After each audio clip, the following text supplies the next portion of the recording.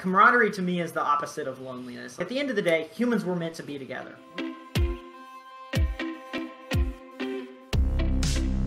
So to move over, there's one of the biggest problems I've found with remote work is the loneliness problem. And you probably have encountered this. I think it's a very, it's part of the human condition, loneliness. But some people love offices and some people do not. And I think the people that do not either get their human interactions through other means, their family, going outside, their friends, or maybe they just need less human interactions, they're more introverted. And then the people that go to the office get energy from other people. And I think you kind of hit the nail on the head earlier when you said, I think the key thing to remote is hiring people who are good at remote, who want to do remote. But most of the world now is in the situation where we have a bunch of the company who never wanted to be remote, who now is. And I'm wondering if you have any insights into how you solve this loneliness problem, how you get people interacting. Yeah.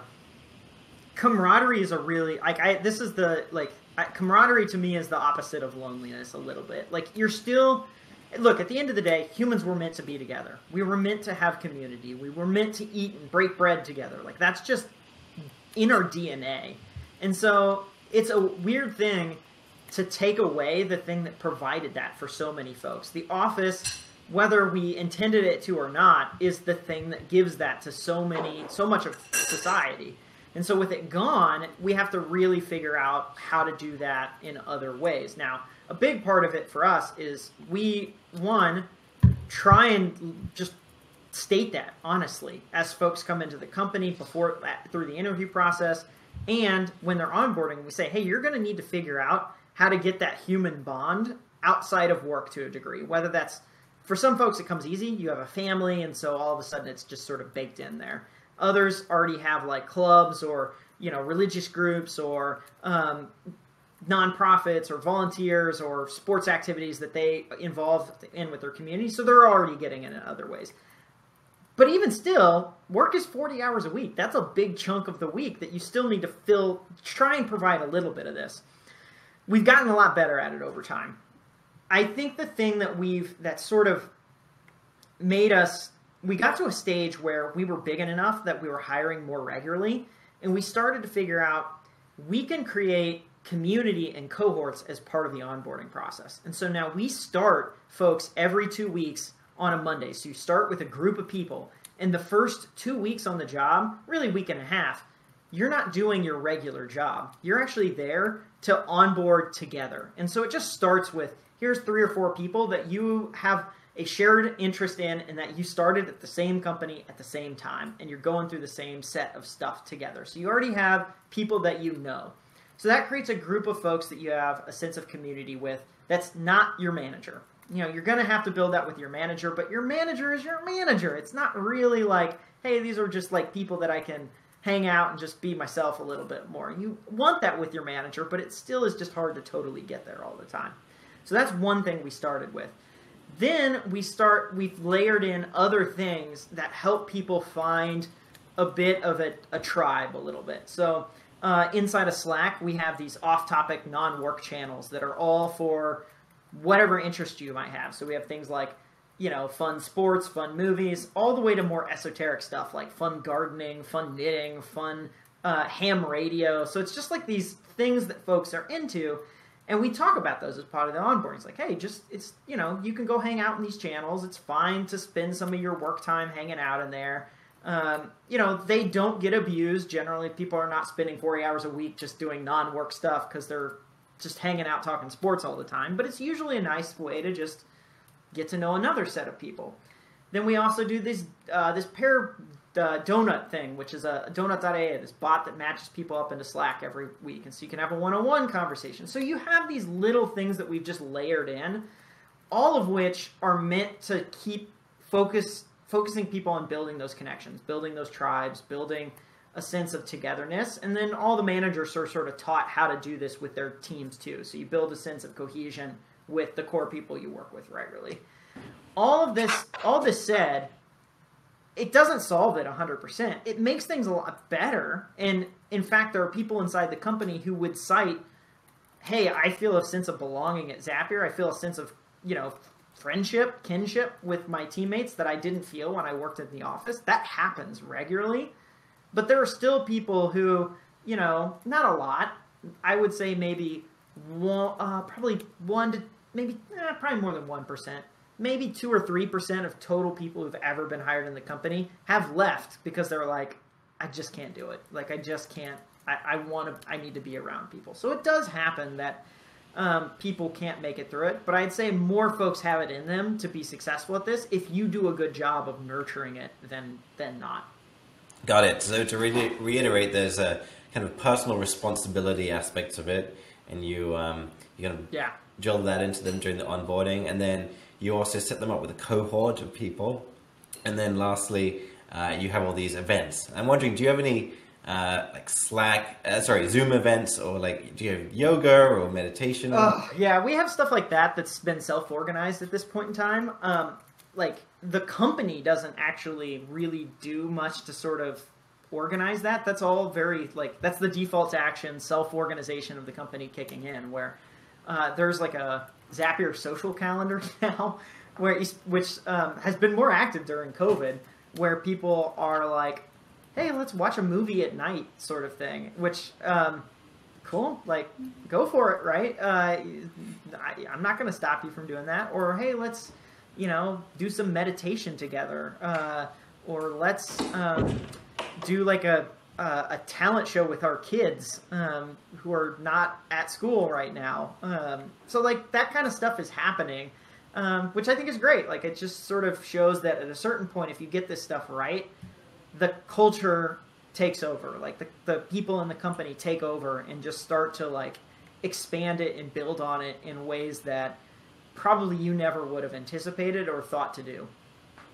That's really interesting. And Matt, I know you've thought a bit about this problem. I'm wondering if you have any ideas. Well, I do, and I would love to hear, Wade, how you react to these. And this sort of goes to the whole company, but then you can also zoom in on smaller groups, like the exec team is sort of a core group that people think about. And it seems to me that camaraderie is built and community is built by two things: by physically seeing people and working, sensing them as humans, but also sort of doing work projects together, and then also knowing things about them personally. And so what I found is, and letting people know that you know things about them personally. So sharing personal information as a group, every employee is going to share the name of their spouse, the name of their kids, the name of their pet, things they like to do for fun, things where they grew up. Ask me about blank, because I love to talk about it. Okay, and then with that information, people can have, when they do get together, they can spend 1 or 2 minutes before their meeting saying, hey, can you please let me know about how your wife, Susie's doing, or how your husband, John, is doing? And it's just a way of, in the one-on-one anyway, of letting people know, oh gosh, this person actually cares about me as a human. Yeah. And then what I've also found is that you don't even have to let that be a verbal interaction over Zoom. It can actually be a text. Say, hey, I saw this article on tennis, and I remembered that you enjoy tennis, so it reminded me of you. Done. Takes about 30 seconds, and then the person on the receiving end goes, wow, that person remembered that I like tennis. I feel so complimented. And so it can be a very sort of not only effective method, but time effective method. And especially for a CEO who really is, everyone wants to have a personal relationship with the CEO. But for you to do that in a one-on-one or in an in-person manner, even if in-person were an option, it would just be tremendously time ineffective. And this is a way to actually reach out to people and let them know that you actually care about them in a very time-efficient way. 100% agree. We've done this at Zapier in a few ways. One of the earliest ways, we did this thing called Friday Updates, which is every Friday, everyone in the company publishes what they had going on this week. And it's sort of evolved over time, but the core of it now is, hey, this was my top priority this week, and this is how far I got on it, and this is my top priority next week, and here's what I plan to do on that. But at the end of it, very early on, someone added a section called Unplugged, and it was, here's what's happening with me outside of work. and people would share stories from the weekend, pictures of them hanging out with their friends, with their families, with their dogs, all this sort of stuff. And it's kind of an interesting component of those, because there's a sect of folks in the company are like, Rank Friday updates, this is it's like the TPS report of Zapier, right? Where it's like, who wants to do this? I think it's a really valuable thing to self-reflect and like report on your progress. But there are those who would disagree with me. And the unplugged section is the thing that keeps people coming back, where they're like, I love this because it's the time where I get to see other folks. And yeah, I do get to hear out like the important work stuff. You know, that's good and all. Like, and of course we need to, you know, take care of our customers and, you know, solve the mission and whatnot. But how was Harry Potter World? Like, I really got to know. And so, like, I do think those just little bits about each other help you build a relationship. And the cool thing about it, and I think this is why folks do cite I know people better, is that in a remote company, you have to find ways to get good at this stuff. And in an office, you don't necessarily. So you can certainly get to know one or two people in an office really well, the folks you sit down and eat lunch with every day or whatever, you become really, really close with. But in a remote company, you actually can get to know a lot more people really well, because there's so much. A lot of people just wear it out there. They put it out there because it's part of just how you build bonds, which is, I think, somewhat unique to remote companies.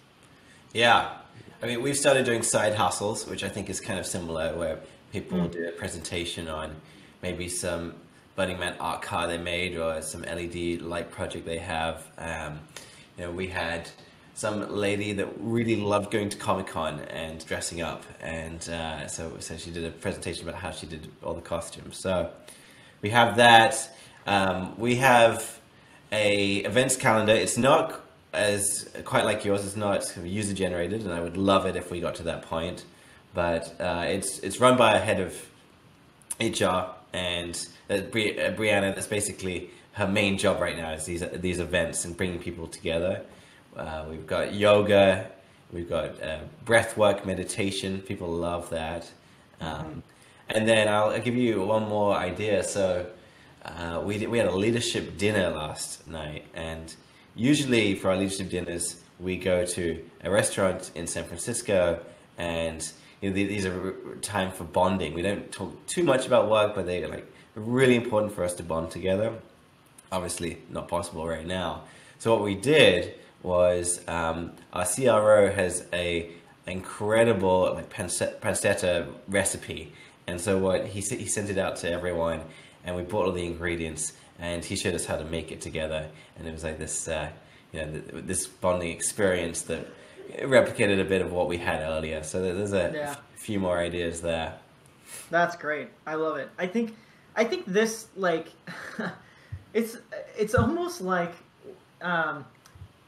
everyone in a remote company has to get good at like a boring Instagram feed. It's like, just like share yourself a little, but just get comfortable sharing little bits about yourself. And it doesn't have to be flashy or glamorous. In fact, just sharing the mundane things helps you feel more connected to people than anything, honestly. Just knowing that, like, yeah, I'm dealing with kids at home again too, and it's hard. Like, do you have any suggestions for that? Here's like the horrible art project we tried to do this morning. Like, that's the sort of, like, I think it's the realness of it is endearing, and it's just that it realized, like, hey, we're all part of this sort of shared human experience, and you know, it just makes work feel, I think, a little more. And how many times do you all get together, Wade? Well, pre-COVID, we did 2 times a year. We would do the big retreats where we would get everyone in the same place, and then we would often do a smaller get-together for like functions. So like marketing would all get together, support would all get together. So, you know, 2 to 3 times a year would sort of be the norm. And what about virtually over Zoom? Do you do a weekly all hands? We do a weekly all hands, yeah. So every Thursday there's an all hands. We rotate for morning PST and afternoon PST, so we can get different time zones of the world covered, and it's a chance to sort of just see everyone together and show off some of the good work and have an AMA and all that other stuff. So you do a AMA every time. I was asking out on Twitter for recommendations about what all hands should look like, and Ryan from Flexport was saying it should be kind of like Saturday Night Live.